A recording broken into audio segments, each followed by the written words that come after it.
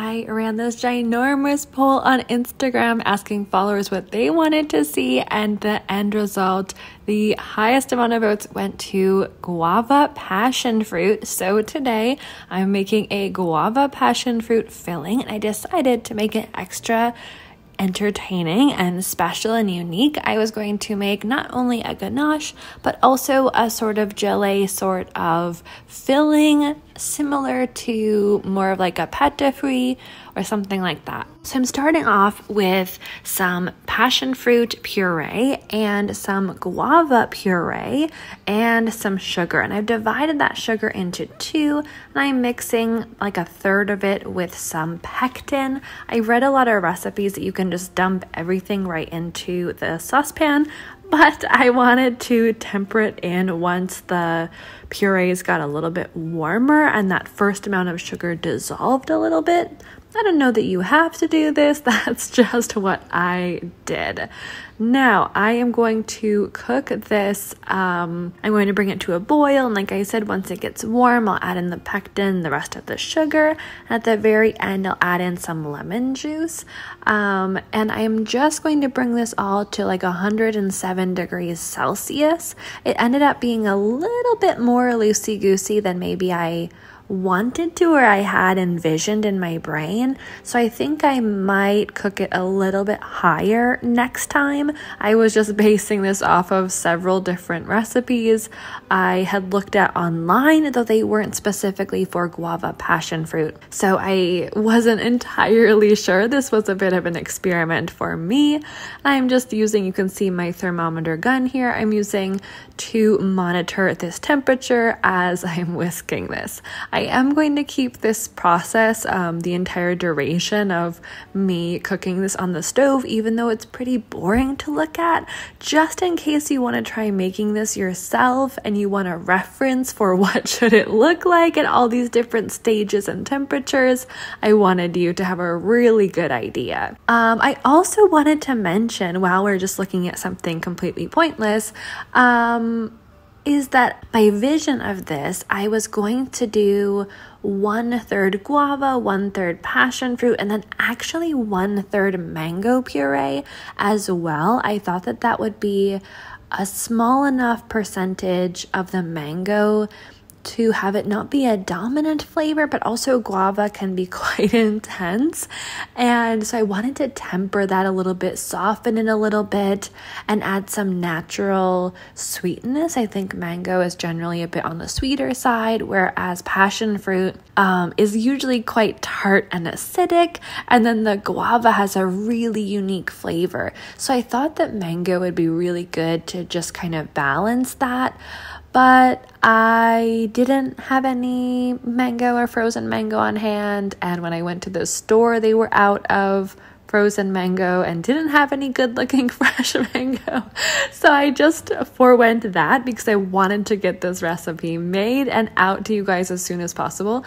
So I will make a note of that in the recipe in the description box, but just know it was my intention to do that. It was totally fine just with the guava and passion fruit, but I think this would be really good if you added mango as well.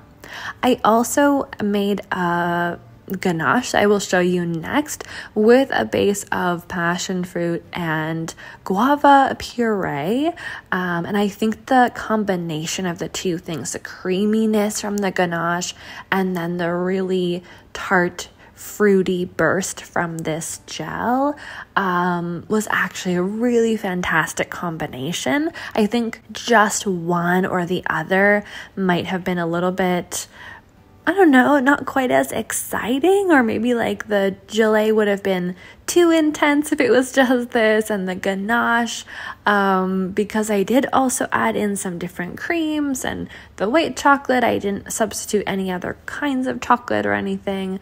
It was pretty subtle, and so I think that having the combination was actually a really fantastic idea. And when you bit into the final macaron, it was just a really, really fantastic bite because you had those two different textures, I guess three if you're including the macaron shell. So you had the chewiness from the shell, and then you had the creaminess from the ganache, and then that really nice burst of flavor. And almost because it's a pretty loose gelée, it acted more like a jam or a caramel or something on the filling. So I was actually really happy with how this turned out, even if it was quite experimental. I am whisking this pretty consistently, as you can see here, and that is partially because I didn't want anything to burn or get stuck or weird, but also because I don't make gelees a lot. I don't make pâte frie often. I really wasn't sure exactly how long this would take or how quickly the temperature would rise, especially once it started getting quite hot. So I just pretty much just stood there and whisked and kept an eye on this pretty closely. But I think that if you are more comfortable or familiar with making these sorts of things, I don't think it is at risk of burning really quickly or sticking to the bottom of the pan very easily. So I think it is something you could multitask, especially in the beginning. But once it starts boiling, you want to check that temperature, I think, fairly consistently so it doesn't go too high or much higher than what you want it to be. As I mentioned before, I am going to add a little bit of lemon juice at the very end. I think that is something, again, I looked at 20 different pâte frie gelée recipes before I kind of mishmashed this together of my own version. And a lot of them were oh, just throw in the lemon juice or throw in something acidic at the beginning with everything else. But for me, I find that whenever you have lemon juice, the best thing to do is add it at the very end, or that really fresh brightness, which, is kind of the point of adding in lemon juice. If you add it at the beginning, it will just kind of boil out and disappear. Whereas if you add it at the end, it will hold on a lot of those qualities that you really want. So I think personally, adding the lemon juice at the end is a way to go. But if you wanted to just dump everything in right away, I don't think it would ruin the recipe. So if you did that by accident, don't worry about it.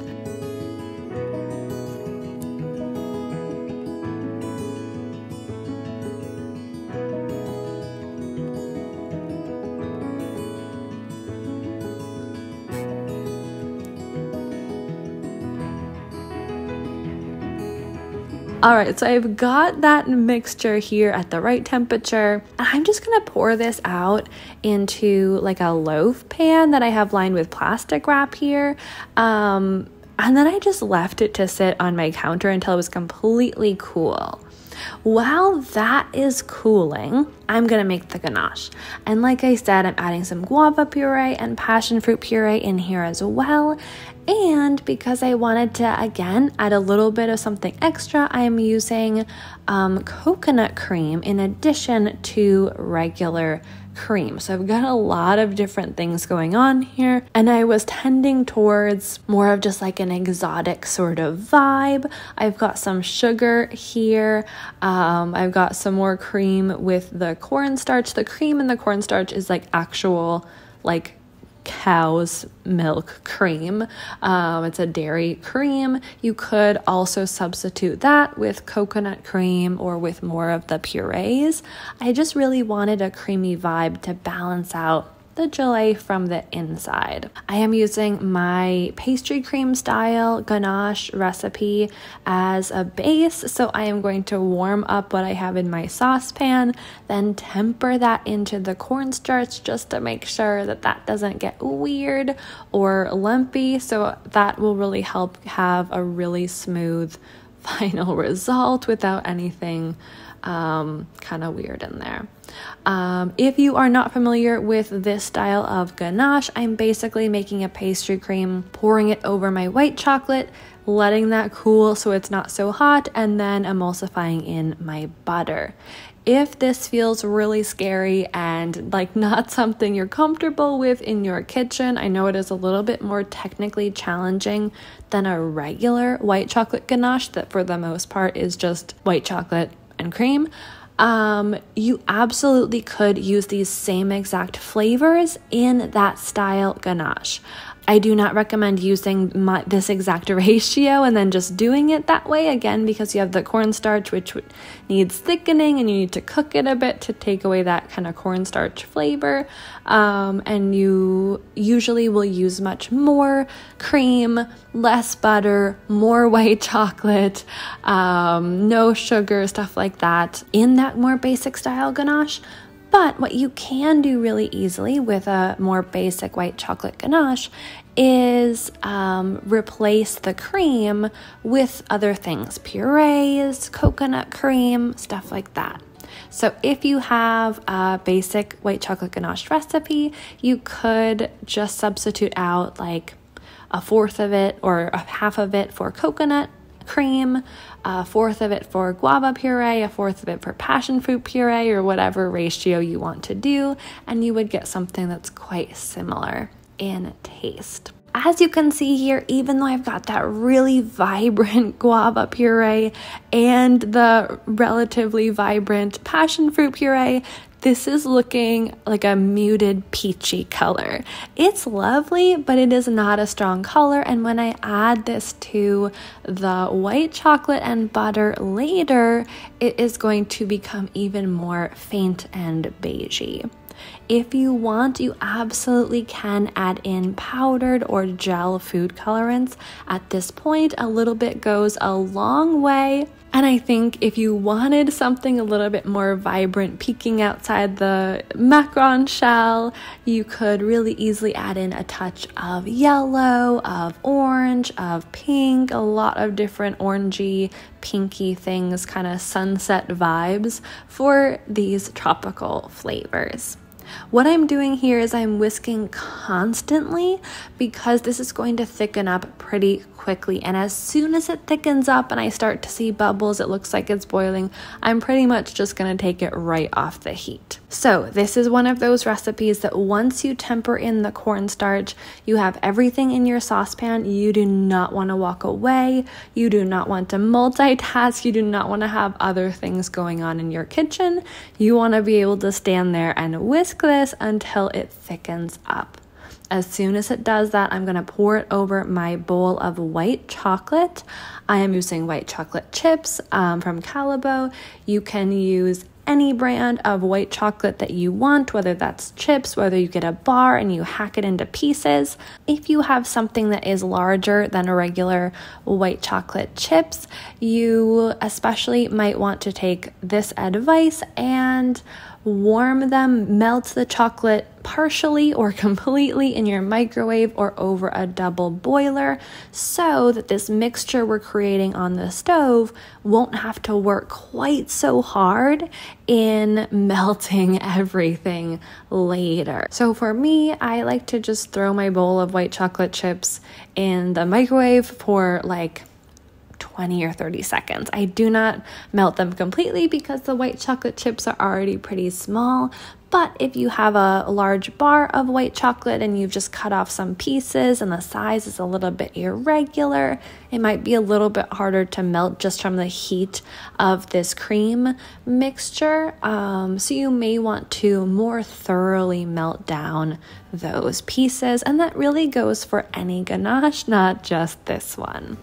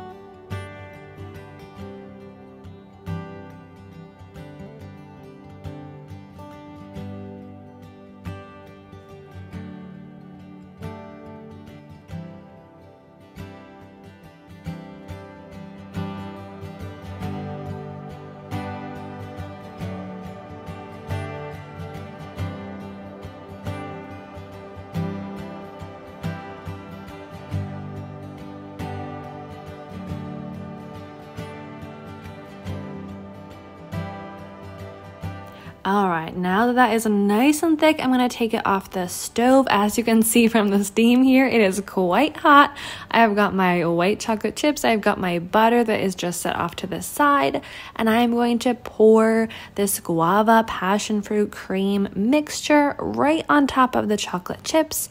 Let it set for about a minute or so just to kind of let the chocolate melt the rest of the way before I give it a really nice stir. Now, what I want to do is stir this up really nice, make sure the white chocolate is melted, things are combined, but I am not going to add the butter quite yet.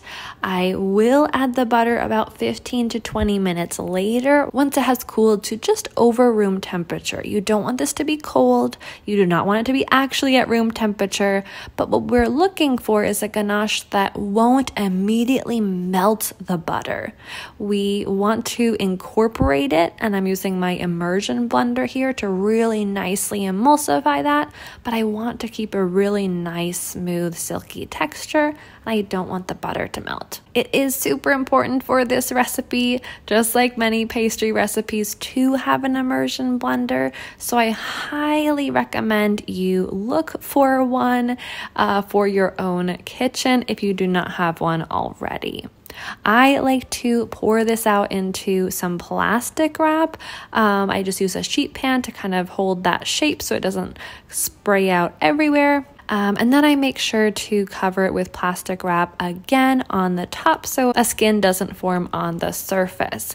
If you want to just store it in a bowl, that is totally fine, though I might recommend pouring it into a new bowl to make sure there aren't any bits of unincorporated things at the bottom of whatever container you were using before. You can just see how creamy and decadent and quite pale that ganache is after it has cooled completely to room temperature.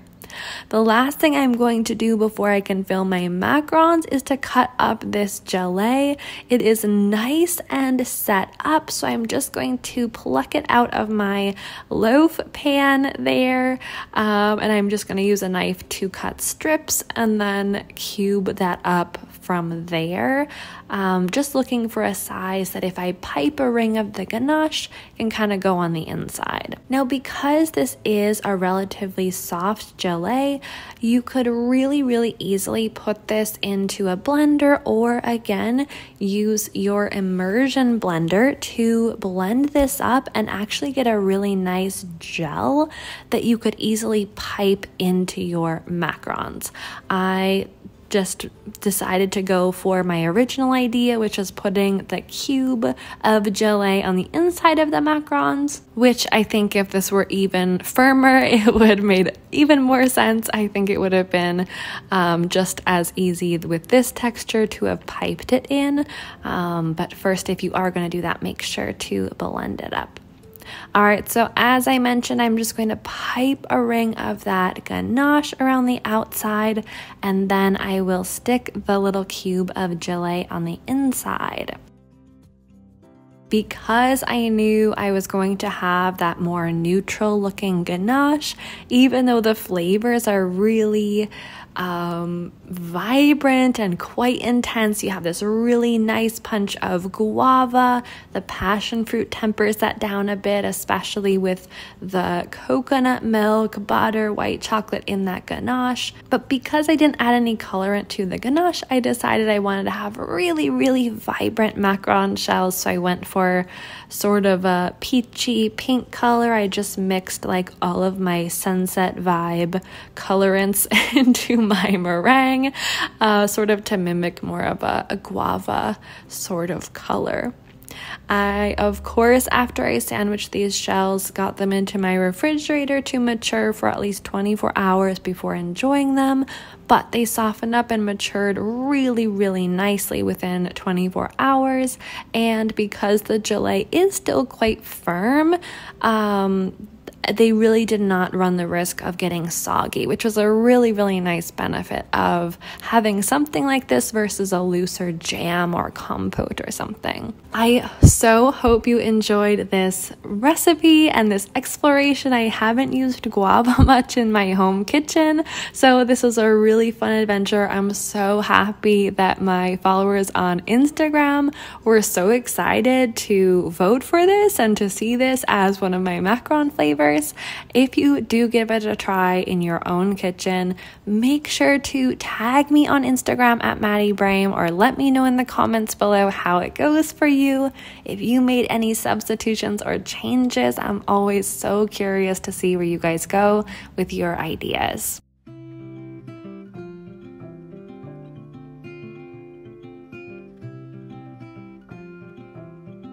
Thank you so much for watching and for being here. If you are not subscribed, make sure to click that button down below so you don't miss out on my upcoming recipes or tutorials. I have some amazing things coming your way for fall and winter this season that I'm really excited to share.